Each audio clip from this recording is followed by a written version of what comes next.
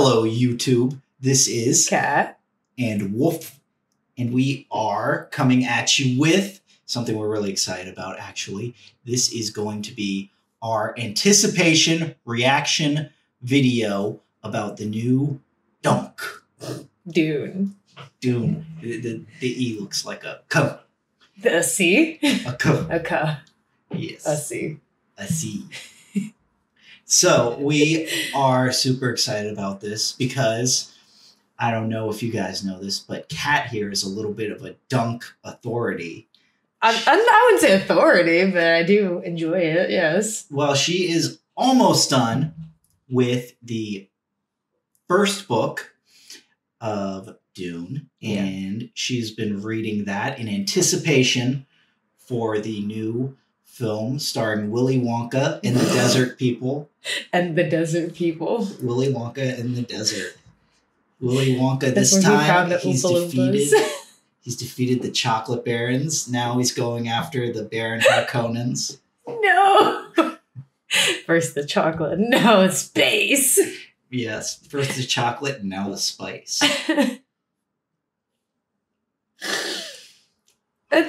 We just watched the movie too. So we just watched part 1. So we're going to be giving you our reaction to that. What did you think? It's very, I don't know how to speak. I don't know how to say it. It's very to the book.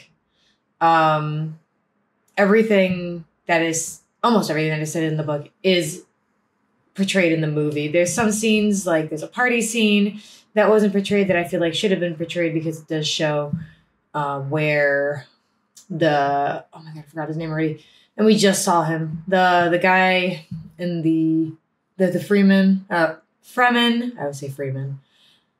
So the Fremen get together with the Atreides for a big party before, and there are going to be some spoilers in here for the first movie. So we're assuming that you're like us and you're anticipating and excited about the emergent second movie. Yeah. So we're going to talk a little bit about the first one. But there is supposed to be a big party scene before the attack on the Atreides and their spice mines. It's supposed to be the night before. And right. the Fremen, what's important, Fremen, sorry. That's right. The Fremen, what's important about it is that the Fremen guy, I forgot his name. I'm so mad I forgot his name because he's also really important at the end. He's the one that's like, oh, I know him because of the party. And it's odd in the movie where they're just like, he's like, oh yeah, him, I know him. That's the Duke's son. Well, how did you know him? Well, we do see him at the King's Council, and he's talking to Duncan, Idaho for a little bit before, right? Yes, but he really gets to know Paul during the party when he literally says, hey, I know a little bit about what's happening, and, So this is Benicio del Toro's character? Yeah. Yeah. Where he literally at the party, at, the end of the party, because some I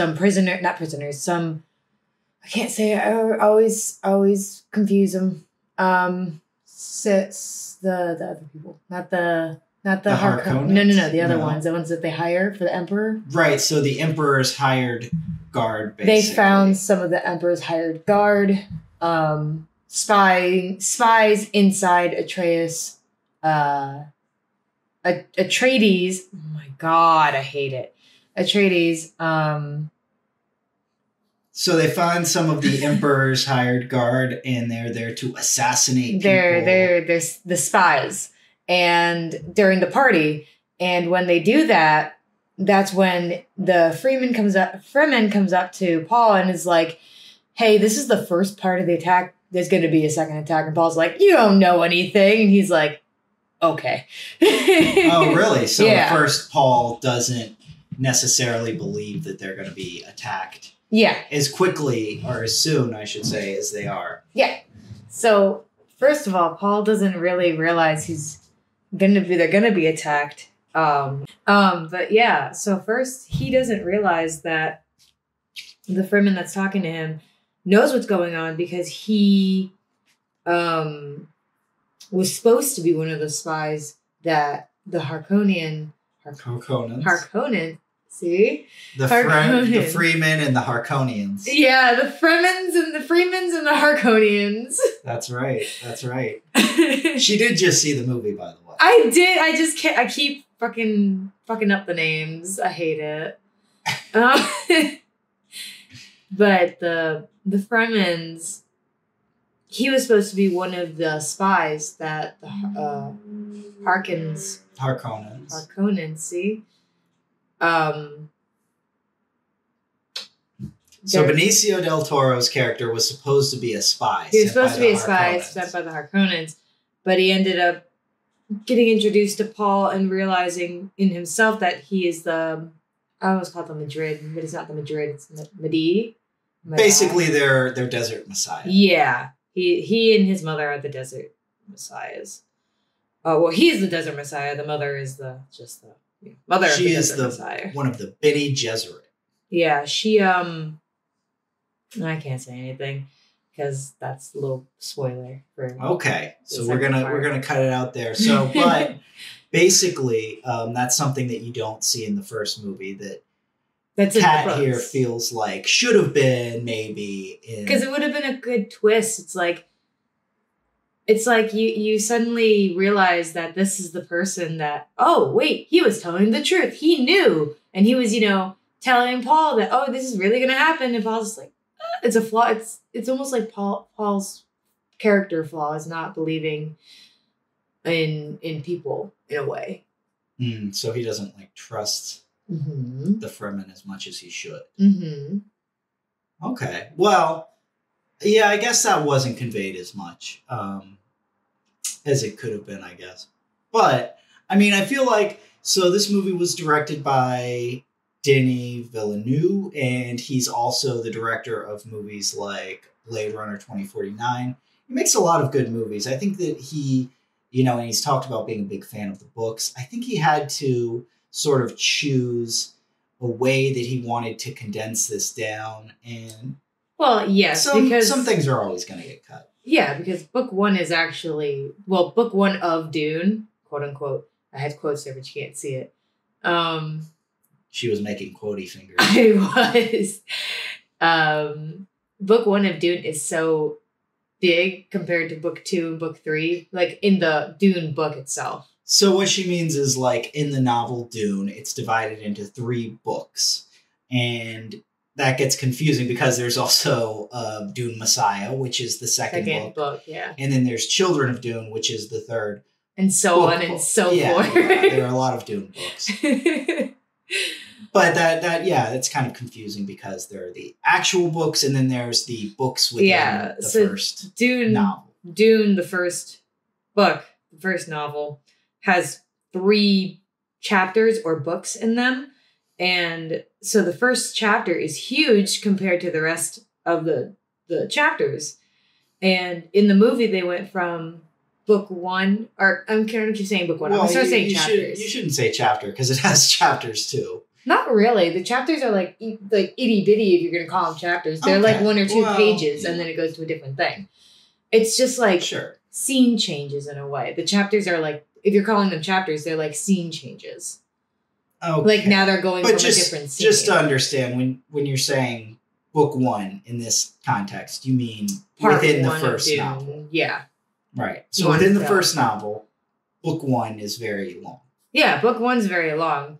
Dune itself is it's a very thick book. It's a thick boy. It's a thick boy. And in the movie, they go through, for what so this is the second time watching Dune, and I fell asleep during the first time I watched it. I was very tired. Kat falls asleep during a lot of movies. I fell asleep yesterday during Dragon Ball Z. I fall asleep a lot. I'm a tired person. We've seen Dragon Ball Z quite a few times. Well, I've seen all of it. You haven't. Well, I've seen up to where Gohan goes to college. I feel like the only thing I've really missed is the Majin Buu saga. Oh, you've missed the Buu saga completely. It's not just Majin Buu. It's the Buu saga. So the Buu saga I have. But that's really the only thing in Dragon Ball Z that I feel like I'm still missing out on. There's a lot of filler between There's a lot of college between Cell and Majin Buu. It's like, well, then you get to meet Videl. At least you get to meet Videl and who she is. Sure, but she's important later. But we're not talking about that. We're not talking about Dragon Ball Z. We're talking about this little sleepy cat over here. Yeah, so I fell asleep the first time I watched Dune, and I missed a lot of the movie. I fell asleep during the first half, and then I woke up in the middle of the movie, and then I fell asleep again, and I woke up in the last half of the movie. So in other words, it's a very exciting movie. It is. It's a very good movie. Like I actually watched. Like I said, we just watched this. I actually watched it just now, and even when I was reading the books, I was like, "Oh, this was in the movie. I don't remember this from the movie, but that sounds like it should be in the movie." And turns out I was just asleep while the movie was going on. Oh, poor girl. I'm excited for Dune 2, though. Because I heard it's going into... From what I saw from Dune 1, it's going halfway through Book 2 of Dune and Book 3 of Dune. Which is the most exciting parts of Dune, in my opinion. Yeah, Willy Wonka's going to be a little bit older for this one, but, Well, he's got to grow old sometime, baby. That's true. That's true. But yeah, I don't think he'll be noticeably older between the two movies. I think it'll be pretty much... And I'm sure that they've finished filming this one a little while ago. I'm pretty sure they finished filming it before Wonka, before they started that, because they wanted... It's like, I think it was like the Lord of the Rings thing where they wanted him to stay the same age, like they did with the Hobbits in Lord of the Rings. Yeah, I think they filmed all three movies at the same time. They probably filmed them together and then just released the first one. So the first one was released during the lockdowns. 2021. Mm-hmm. Was 2021 still in lockdown? I thought it was all in 2020. We were basically still in lockdown. There was still like 6 feet apart and masks. Oh, yeah. I think you could go to the movie theater at that point, but not a lot of people were. And this one was pretty much direct to streaming with HBO Max. So that was a thing for Which stinks a little bit because the streaming version of it, from what I saw, is not good. Yeah, so this one's really worth it if you want to get the Blu-ray. I think we saw the Blu-ray for this at Target. Yeah, for it was like $10. Yeah, well, we should have gotten this. we probably should have. But, that's the thing is that when it's kind of available still on streaming, it's that question of, is it worth it? Is it not worth it? But, especially with this one where you have these big, broad, sort of palettes, there are things that you definitely can tell are a little funky when you see it and it's sort of compressed for streaming. Like the thing about streaming is it's 4K, but the bit rate is actually pretty low. So, spoiler alert, especially that last part of the movie. Right. So when they're in the desert. With the worm right there. Where you finally see the worm for the first time ever, and it's just blacked out. And I'm like, what happened? like you can see here, that's the worm. That's how the worm's supposed to look. In the streaming version of it, it just looks like a black screen. Yeah. So those dark colors, especially, they don't look as good compressed. And there's a lot of that towards the end of the movie where it's just like a little too difficult to see if you're going to watch it on streaming. There are some things that you're going to miss out on. Yeah. So if you're thinking, do I want this? Do I want to have the physical media or do I want to have a better version of this? I think it's worth it with this movie, probably. Well, if you're really into it, yes. Mm-hmm. But you have to be really into it. Especially with the Dune series, you kind of have to be really into it. And really into, I guess the more... I don't want to say spacey version of it, but it's not the spacey version, but the not philosophical, but it's like the word philosophical, but I'm not sure what I'm trying to say anymore. Okay. The mind aspect of it. You have to the mental aspect. Yeah. So because there's a lot of the mental stuff going on with psychological. Paul. There you go. Psychological stuff going on with Paul, where he, what does the spice have to do with it? Because you can obviously see this, even the doctor, forgot his name too, the traitor. I'm going to call him the traitor. Oh, yeah. Even he said the spice, does something to you. You got to kind of feel bad for that guy, though. He's like, they've got my wife and they're taking her apart like a doll. And that's we really see how cruel the Harkonnens are and how Mm-hmm. creepy, and there's definitely some stuff from the book that they don't go They into. do not go into it all. And I don't know if we should say that or not, but like, I don't this channel you can, but I don't know if people are gonna. Yeah, so the Harkonnens are not just sadistic. They're also kind of just the Baron. Not all just of the them. Baron. Well, who knows? I mean, I think a lot of them from are what it's said in the book, it's just the Baron. Oh, is it? Okay. Yeah. Well, yeah. They all have a vibe, but in the book it goes a little bit more specifically into his proclivities. Especially, I mean, they might say it in the new movie because there's like a whole thing of that where his second nephew is involved. Not that way. I shouldn't say that. His second nephew is involved in trying to do something. Ladies and gentlemen, he's into the fellas. Yeah. The young fellas. Yes. So his spoiler alert if you haven't read the book. And I'm not sure if they're going to show it in the movie. So his nephew is trying to kill him, the Baron. So to try and do so. This is spoiler territory. I said spoiler. Yeah, okay. But I don't think they're going to show it in the movie. I don't think they're going to show it in the movie. That's why I'm like. Well, you never know what they will and won't. But true. They should show it in the movie because it's the point of him trying to dethrone the Baron. So yeah, there's a lot of really fun, like kind of politicking and sort of that Game of Thrones style stuff that I keep thinking the Harkonnen. Harkonnen? Yeah. Harkonnens are Dothrakians. I keep doing that. I mean, it's fair. I mean, they're very Dothrakian-like in some ways. I think they're a lot more decadent than Dothraki. Definitely, but in my mind, they're the same. In my mind, they're Dothrakians. Yeah, okay. I see it. But yeah, so we're excited. What did you think of, a little backstory here on Kat? She's not a big fan of the Zindabu.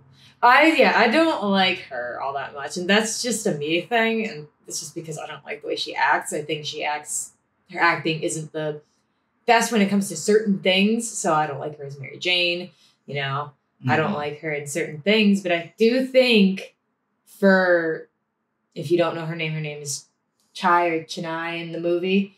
I don't think they said her name yet. I'm not 100% sure. They should have because they said it in the book. She does good for her, but I think there could have been someone, in my opinion, better. I also think dream casting. Who would you want to see in that role? If you were the casting, I don't know. Director. Actresses is like that. Oh my god, I don't know names like that. I don't know names like that. A little bit. I don't know her name, but she's from the new movie we saw. Poor Things. Oh, Emma Stone. Emma Stone, yeah. Emma Stone. I think she would have been a little old for that character, don't you think? They could have made her younger with makeup. Sure, I guess. But it's the fact that I don't know, Zendaya. It might be the fact that I just don't like Zendaya. So. Not your favorite. It might just be that. Jason Momoa was really good in this. I do think he was a perfect fit for Idaho, and I do think Duncan, Idaho. And I do think because I keep forgetting his name, but I remember him as the old man because that's what Paul called him, and I think that was a perfect fit for him too. Who is that actor? I forgot his name, but he's really, really good as the old man. I don't like what they did, how they changed it. From in the book. I don't know if you want to say that, but I don't like how they changed it. If you know, but I don't like how they changed it. Okay. So one for the bookies out there. If you know, you know. I don't know because I haven't read the book yet. I'm interested. It sounds like an interesting book. It's very good. Also, the I feel like the scene where Paul is going through his mental breakdown where he's seeing the future the first time. Yeah. Where he's going through his mental breakdown. Do you mean when he's in the tent? Yes, when he's in the tent with his mother. Yeah, I feel like in the book he was said to have gone a little more crazy than in the movie, and I was kind of hoping he'd go a little more crazy, just a little more. Not that he wasn't already going, but just wish he went a little more into the where he screamed, "Get away from me! You did this to me." I feel like it could have been like, "Get away from me! You did this to me." I don't want to scream because it's going to peak the mic. I feel like he kind of did. He kind of. I just wanted a little. You know, he went into his the voice. Yeah, which is what he was supposed to do. So. Yeah. So I mean, I feel like this I think is like sort of a trademark of this director, Denis Villeneuve, and you see this in Blade Runner 2049. It's like a lot of the emotional stuff is really restrained with him. He sort of makes it really tight and it's almost more effective in a way when it's understated. And he does that a lot with violence too. The violence in his movies is usually really fast, really impactful, and then it's sort of over with, and then there's sort of a feeling that the dust is settling around it. There's a sort of big pause after a moment of like fast, intense violence that he's sort of known to put on like screen. when they did with when Atreides was first attacked, and then they went directly to the tent scene, which was more calm, and then when he had his mental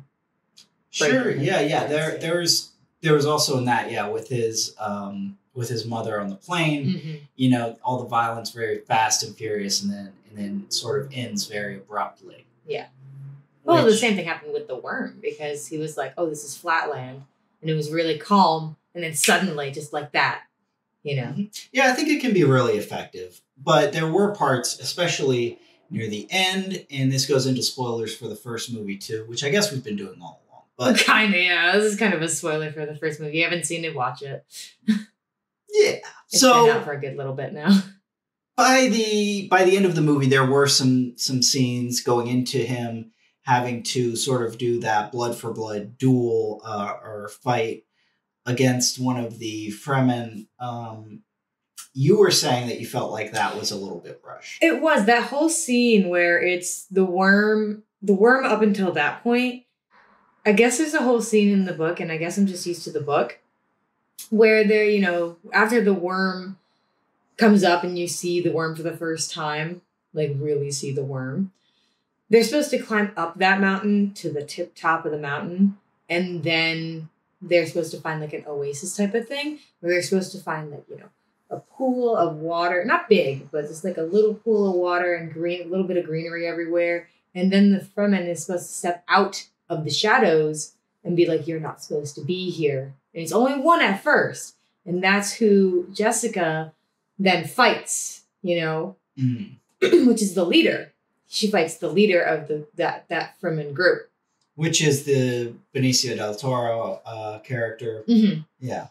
And then, you know, wins, and he's like, "I didn't know you were wielding one, blah, blah, blah, blah." And then he tells his men to step out of the shadows while Paul was going up. He was supposed to be up into the roof, almost to the roof of this cave-looking thing.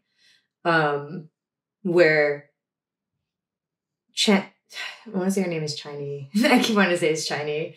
I'm going to say it's Chinese. I'm pretty sure it said something different. Or Chenny.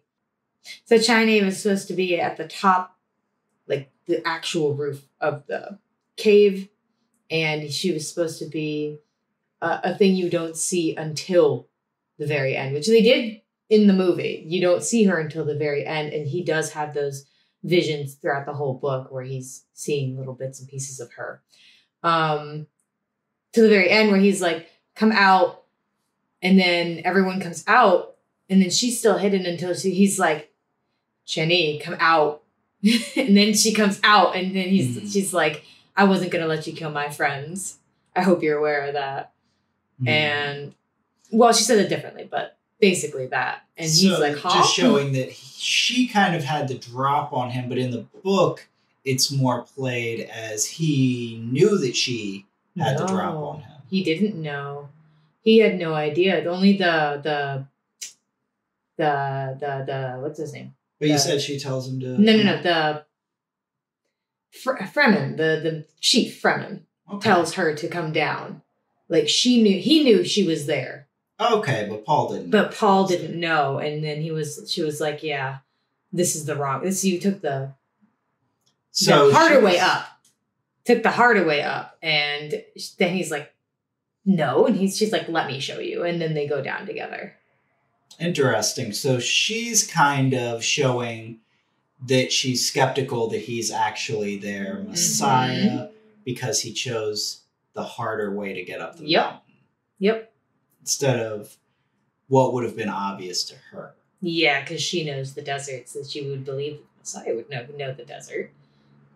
Fair enough. Yeah. Interesting choices that they made there to like sort of downplay that in the movie. And I guess there's always going to be things that you have to cut for time or that aren't going to make it into the final presentation, you know, or that are going to end up on the cutting room floor of the movie itself. But, you know, I think overall, I wouldn't have changed too much I wouldn't have elongated the time they spent in the desert. The thing about the desert is it's like... Well, I would have elongated that scene where because also in that scene, the first 2 pages, and then it goes to a different part of that scene, quote unquote, is when the chief Fremen talks to Jessica, like by himself. And she's like, I can't be your woman. And he's like, I wasn't trying to make you're my woman. We don't do that. We don't force girls here.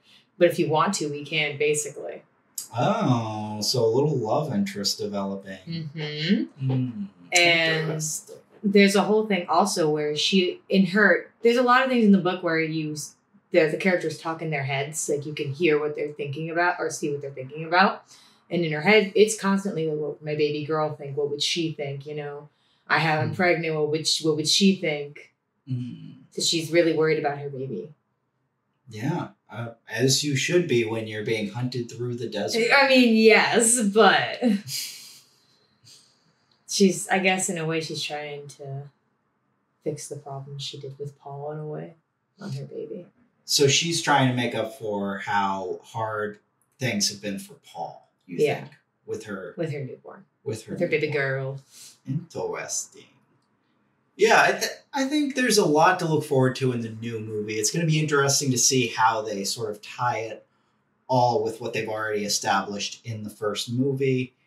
And I'm excited to see it. What do you think? I'm very excited to see it, and I think it's going to be really good. And if they go with what they did in the books, then there's going to be a lot of emotional stuff that's going to be coming up. So it's going to be it's going to be a tearjerker. Between Timothy and Zendaya. Oh. It's cute. Well, we've got that to look forward to. I'm excited to see the new movie. I really liked Dune Part 1. I like a lot of the stuff that Denis Villeneuve Is he also the director of the second one, too? Yeah. So he directed both of them. Good. And it's going to be exciting to see where he goes with it. I'm a fan of a lot of his movies. I think he did Sicario, too. Great movie. Did Blade Runner 2049. That's I also love that a good movie. Yeah. We both like that one a lot. And maybe we'll talk about Blade Runner sometime. The 2 Blade Runner movies. But for now, I hope we left you guys with something to think about. I hope you're as excited to see This Is Us. Yeah, I hope you're very excited. And I appreciate you guys for stopping by.